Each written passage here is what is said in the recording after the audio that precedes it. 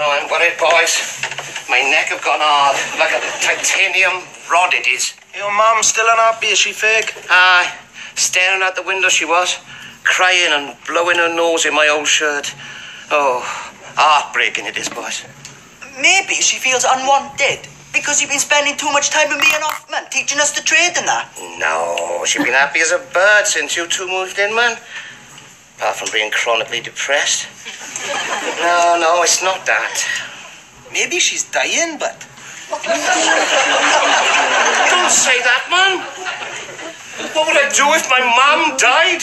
Never seeing her little old face again? Well, maybe you could keep her in like an old chair, like in Psycho, innit? Maybe it's an hotel, innit? Ah, you could talk to her. She'd be dead, man, Charlie. Norman Bates done it. He used to answer himself and all, in like an old woman's voice. Is he the bloke who does the milk run for the co-op? Huh. No, Norman Collier, he is. He's a funny bugger and all, mate. Will you two shut up? My mum is clinging on to life by her fingertips upstairs, and all you can do is go on about keeping her bloody corpse about the place, man. I want her alive, man, not a rotting monstrosity. You boys haven't got no respect, man. You'd be suggesting we have a stuffed neck like a bloody parrot. I expect she just needs an operation, but... Operation? No, man. All they'll do is stick her on a waiting list and call her up when she's already dead. We'd have to go private. What a cost, but Maybe we could get lottery money. No, they only give you lottery money if you're an opera house or a lesbian, man. maybe she needs a transplant, a new liver or something. A new year. They do grow 'em now on the back of a mouse. I seen it on Tomorrow's World. A little mouse running around with like a big ear growing on his back. Will you stop talking rubbish, man? My mum's old. She'd need new bits for nearly all of her. We can't have a mouse running around the house with a brand new mum on its back. It couldn't stand up anyway. It'd have to be the size of a pit pony to take her weight. Talk bloody sense, man, will you? Hey, maybe she got seasonal affective disorder, Fig. It says here about it. People do get it when it's winter. George Clooney do have it, and he lies in bed and cries and all, just like your mum. That's January's magazine, that is. It's not winter now, is it, man? It's spring. George will be up and about then. Stop sick, man. It's April. That's what's wrong with her.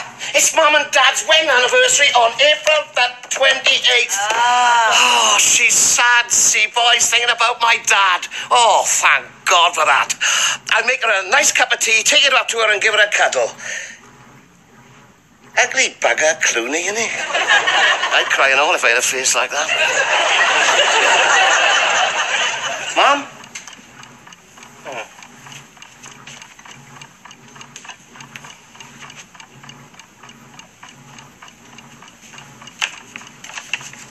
My dearest darling Elsie. Oh, the letter from my dad. April 1953. I was just thinking about the last time we got together when you...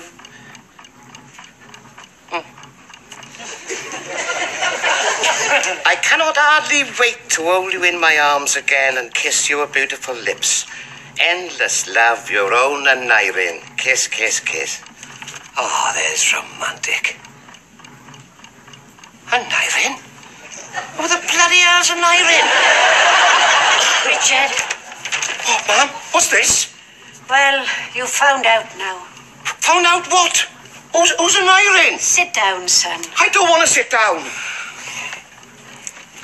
It was 1953, coronation year. Your poor dad was in hospital in Newport, a special hospital for people who'd had their stomachs jumped up and down on by the Japs in the war. He'd been there a long time, and somehow I found happiness in the arms of another. Another what, Ma'am? Another man, son. Oh? Yes, the Japs jumped up and down on your dad's stomach, and Irene Snoddy jumped up and down on mine.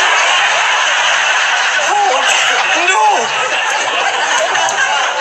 Not the Irene Snoddy, the famous cat burglar.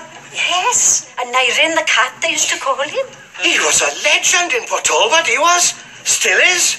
Oh, he was a good-looking man, like Cary Grant, smoked a pipe. Women were mad for him. They used to leave their windows open, and sit waiting on their balconies in the spring night air, wearing only diaphanous silk negligees and their diamonds and pearls, in the hope that he would enter in search of their valuables and take advantage of them. Oh, poor Talbot have changed a lot since then, man. Yeah. But what about Dad, Mum? Oh, I know. I felt awful guilty, and so did Aneurin. It was the 1st of May. Bridge on the River Kwai was on the telly, and I was suddenly overwhelmed with guilt. I woke Aneurin up and told him it had to end. Oh, it is a long film, aye. I sent him away, never to return. I'm sorry, son. I'm sorry, but I can't honestly say I regret it. I loved your dad, but he couldn't, not often anyhow. And I was young. It was May Day. And every May Day since then, all he left behind was a Woolworth vest. I found it later all tangled up in the sheets. It was all I had left of him. It still smells of his ready rubbed. Oh, Mum! Oh, Mum! This has come as a huge shock to me, boys. My mum and Aneurin snoddy all these years, and I never knew. My mum used to charge for it. Still does, probably. You can't compare your mum to my mum, man. Why not? Well, your mum's a prostitute, isn't she? I see your point. Mind you, Julia Roberts was a prostitute and all. Aye, but she didn't have a hunchback, did she? My mum didn't either. That was a frozen shoulder that was from waving at cars. The fact is, my dad and me was betrayed, right? He wasn't born, was he? No, but When was it, Fig? When your mum and Snoddy were at it, like? spring 1953. When was you born, Fig? January 1954. Oh, no. It's possible, but... No way, man. No bloody way. You look like Snoddy. No, nothing like him. I look exactly like my dad. Except for my face, like. He used to sit me in front of the fire and tell me about the Jap prison camp. He used to bounce me up and down on his knee before he lost his leg, like. My dad's my dad, right? Oh, I'm shattered, boys. The very basis of my self-image have been undermined. Who am I? Richard Applewhite. No. Oh, you are? No, Yeah. I know who I am, and I didn't mean that. I know I'm Richard Applewhite. I thought I was the issue of an idyllic marriage. But beneath the crumbled topping of that solid working-class union bubbled the insidious applesauce of lust. It could have been worse, but at least he was a famous cat burglar. Look, Snoddy's not my dad, and that's the end of the matter, right? Snoddy wouldn't be short of a bob or two, mate. He was big time, wasn't he? I bet he'd have a pile stashed away, like. Jewels, diamonds, cash. Huh? How much do you reckon he's worth, then? Thousands. Maybe more. Tens of thousands. It's not right, is it?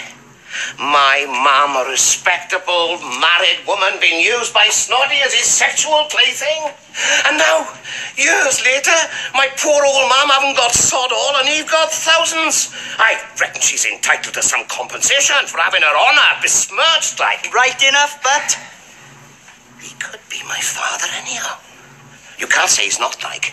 You did just now, Fig. Aye, but I'm thinking if we could con him as my dad, which he's not, right? But if he thought he was and left me his fortune, I could use it to brighten Mum's riper years. But you said your mum had betrayed your dad and you. Well, betrayed's a harsh word, isn't it? No, she was a weak, naive woman on her own, like.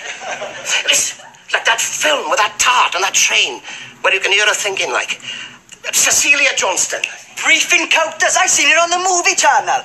There was this fat posh bloke sitting by the fire doing the crossword all the time. It was bloody rubbish. Brief Encounters was where the spaceship lands, isn't it? And that guy from Jaws makes a little hill out of mashed potatoes. Don't remember that. He might have been in another room, mind. What the hell are you talking about mashed potatoes for? We're onto something big here, boys. It could change our lives. I could combat my agoraphobia. I could have a network of tunnels built from the house to the local amenities, to the pictures, to the shop, to the pictures in the shop. I could get a sun lamp and one of them electric chairs you do go up and down stairs on. For your mum, is it fake? No, for me, I'm sick and tired of going up and down those bloody stairs.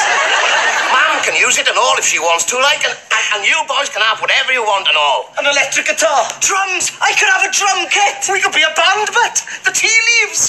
Sex and drugs and rock and roll. But first of all, we gotta find Snoddy and Make sure he's loaded in it. Now, I want you boys to find out where he is so we can get him here and check him out, like. If he's still alive, is it? Well, we're not gonna dig him up, are we? Make sure Mum's out. No need to upset her unnecessary. How will we find him, Fig? I know. We could utilise IT technology. Like Mission Impossible, innit? You do know about computers, eh, Claude? Oh, aye, yeah. I've been on a course, see? 3 days in Neath. I'm from Neath. You heard of the mussels from Brussels? He's a thief from Neath.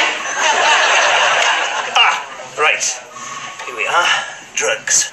Marijuana, speed, ecstasy, night nurse. Very popular with the older people. Cocaine. There's prices there. What about Snoddy? And here's the porn site. I know this one. Erogenous Jones. The picture of gone, see? You gotta use a credit card if you want to see more. Constable Cox. It's all right, Sergeant Ball. We finished. You don't know nothing about an Irene Snoddy, do you, Sarge? Ah, yes, a Nair in the cat burglar. Nice bloke. Hard as granite. I've heard nothing about him in years. He had a house in Tonopandi, but it was accidentally demolished during a routine police search when he was in Stir. He was a famous legend, wasn't he? Well, the best, they reckon. So they say, aye, but you lads don't want to go hero worshipping someone like him. Crime never pays. How much do you reckon he got away with altogether, like? About 3 million. Oh, hell. To have a golden chalice waved in front of you and then snatched away. Bloody typical. Didn't they have no trace of Snoddy at all then? No. Last thing they knew was he got out of Pentonville in 1986. Bloody coppers. Couldn't find a bag of crisps in a pub. 1986? I know a bloke who was in Pentonville then. Doug Truelove. Ask him. He might know where Snoddy is. Nah, it's complicated though, boss. He don't like me. Why not? I murdered his best friend, Dixie. That would have done it. It wasn't just that, though. It was more my passing comments on his table manners, like. He took offence, like, you know. He vowed to skewer me like a kebab if ever he got hold of me. Me do it, too. He's certifiable, man. In fact, he's been certified. They reckon he had the brain of an 80-year-old woman. And he was right, too. They found it in the boot of his car. Where is he now, lad? He went back to Ferndale. Well, he haven't come after you. Maybe he forgot about you. Yeah, maybe, but I'd be reluctant to put it to the test. No, I put the word round the Ferndale area I was dead. I put it down to that, see. Think of your mum, Fig. Think of your tunnels, but. Think of the money. Millions, but. Go on, Fig, phone him. Oh, well, I suppose I could just give him a ring now Mum's out. Like, dial 141 first, like, so he can't trace the number. Clever, Fig. Always one step ahead, see, boys.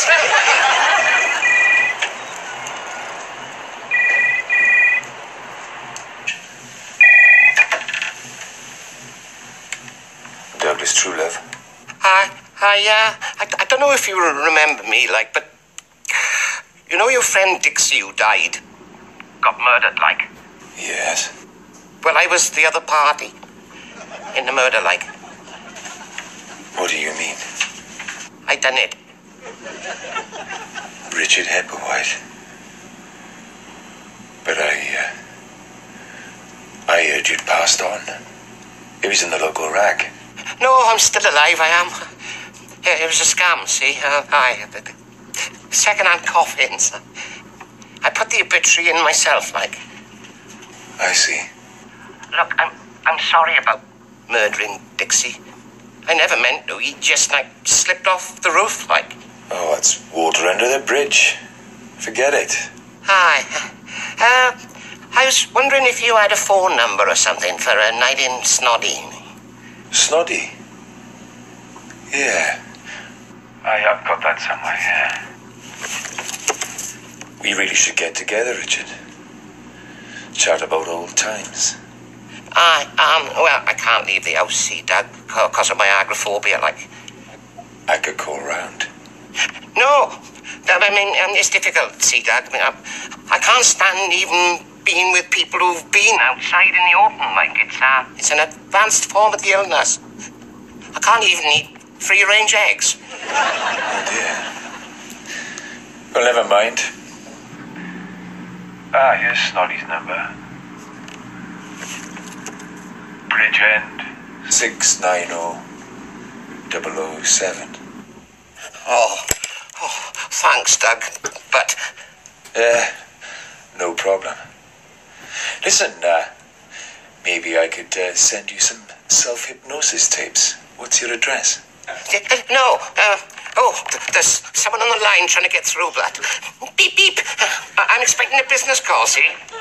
Beep, beep. I'll see you again then, Doug. So long.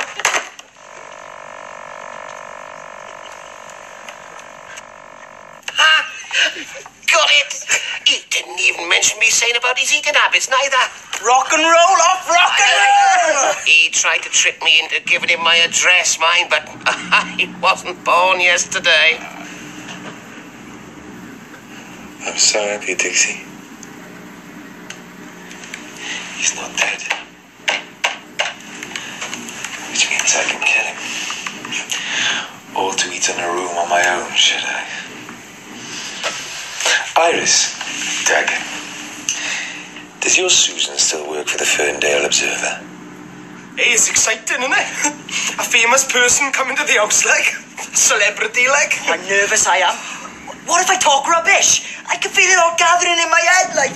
Don't worry, boys. I can handle delicate situations like this, see, because of having had business experience. I've mixed with celebrities before and all, of course. Who? Stan Stennard. When I was young, like. In Porthcawl, it was. He was in the pantomime. I talked to him after, like, by the stage door. Did he keep in touch? No, he must have lost my address. Here's a car. Oh, it must be Snoddy. Right, boys. We'll suss him out sharply, see if he is malleable to suggestion, like. Now, Mum won't be back from the pictures till 10 at the earliest. We'll have him out by then. Leave the talking to me.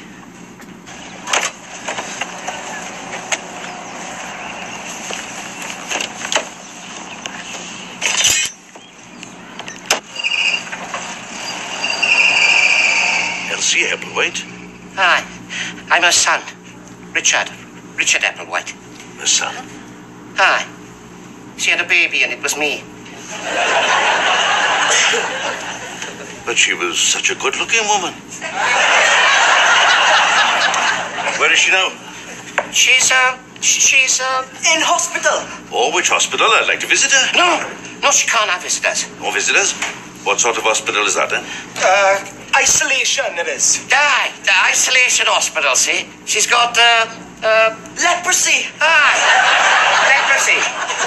What? Aye. She picked it up from some bananas in Pontypridd Market, like, and she can't be visited, see, in case it spreads, like. Well, that's amazing. You see, who'd have thought that a pretty young thing like Elsie would have ended up a leper? Aye. Tragic, innit? Aye, but there you go. Just thought you'd like to know, like. Oh, thank you. Me and Charlie are tea leaves and all, Mr. Snoddy. They work in for me, see, apprentices, like. We sort of, adopted them. They was living rough. Oh, it's all rough when you leave the primrose path. Take it from me. Still, I bet you made a bob or two when you was on a razzle like. Oh, money can't give you everything, son. Love, self-respect, a family. Look how I've ended up. A silly old fool always looking over his shoulder. The law is onto me now, I think. Some business recently in Swansea. Catherine Zeta-Jones's diamond necklace from our posh hotel. It was in a law. Fantastic, but No, foolish. I shan't be going back inside though, whatever. Anyway, Elsie's boy, well, I'll be damned. Aye. She told me about you, see? You hate me, I suppose. Aye. No. Well, I would if I were you. Some flash Harry who seduced you, ma'am, while your dad was in hospital. Well...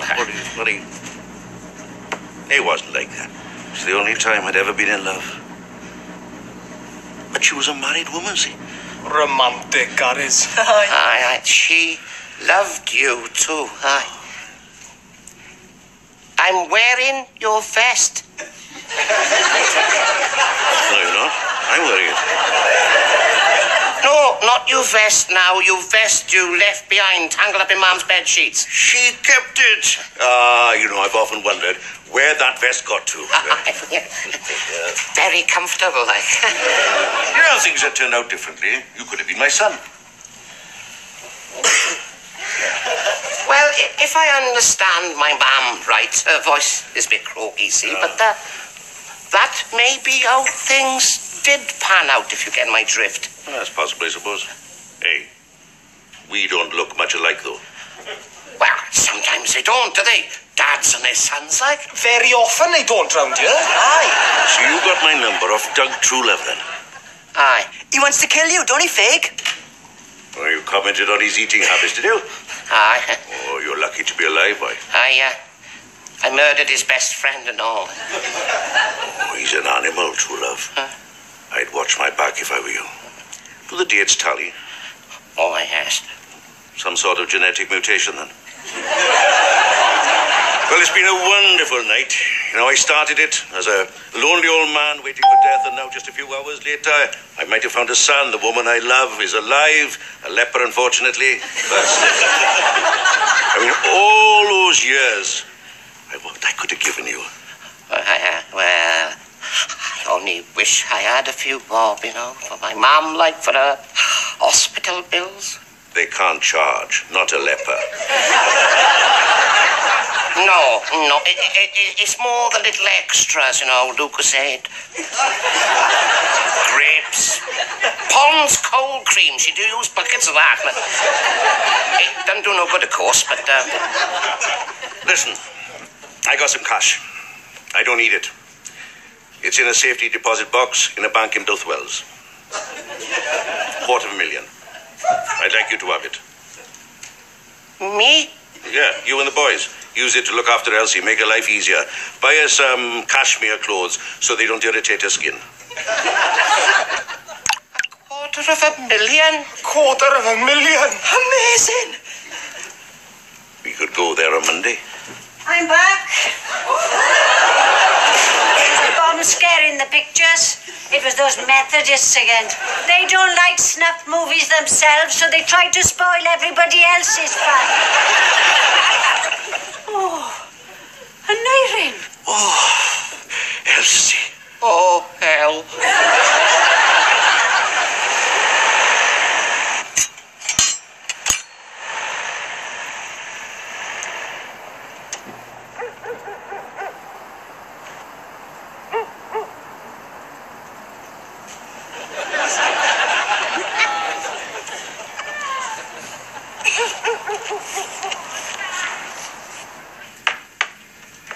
Hey, baby, they're at it, but No, not at their age, man. It's not possible. It is. I seen a program on Discovery Channel. Sex Over 70 it was called. They do it after they have a bath. Mum and Irene haven't had a bath. Usually, but sometimes they use like a little pump. A little pump? What, for the bath water, is it? no, for the blokes, Winky. They can pump it up and smile at each other. Oh, my God, my neck have gone hard. Hey, what was that? Hey, Hey, listen for a pumping sound. Oh, it's insane, man. I can't take it. My mum, my little old cuddly white-haired mum upstairs banging away like a shithouse door. It's not worth it, boys. Not all the money in the world's not worth it. I'm going up there. It's the pace. That's it. The balloon will go up. Quick, boys. Out the garden. Throw their lawnmowers off the back wall. Right. It's the law. Police! Ordner, come on! Hang on. I'm on the toilet.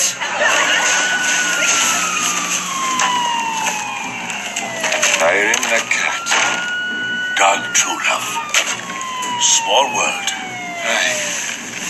Who are they after? You or me? Does it matter? You'd better be on your way. I've got business here to take care of. Cops or no cops. Right. You eat like a warthog, dog. You always did. You bastard!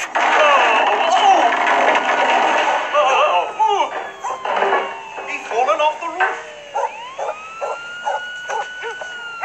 He's dead, lads. Landed on a spike. Hang on. It's Doug Trulove. Wonder how we found the house. Never underestimate a maniac, boys. Let that be a lesson to him. Aye. Mr. Snoddy must have been on the roof the same time as Doug Fake. Aye. He saved my arse up there, there's no doubt about that. He wasn't my dad, but he was a nice bloke. Now he's gone. He said he'd have to lie low. He'll be legging it abroad. Spain, I expect. Oh, I'm sorry, Mum. Nothing to be sorry for, son, and Irene got away. It was just lovely we could meet once again, thanks to you. At least he's all right then, yo. Aye, money's not everything, is it? No. Snoddy didn't mention a bank security box in Bilth Wells, did he, Ma? No, love? He didn't give you a little key, did he? No. He just said to tell you that he was sorry, but he'd be needing the money now himself. I'll never forget it as long as I live. My last magical moments with Irene. Oh, Mum. He looked at me and he said, "Tell Richard, he'll understand." Then he took me in his arms, kissed me, gazed deep into my eyes and said, "Elsie, my neck have gone hard."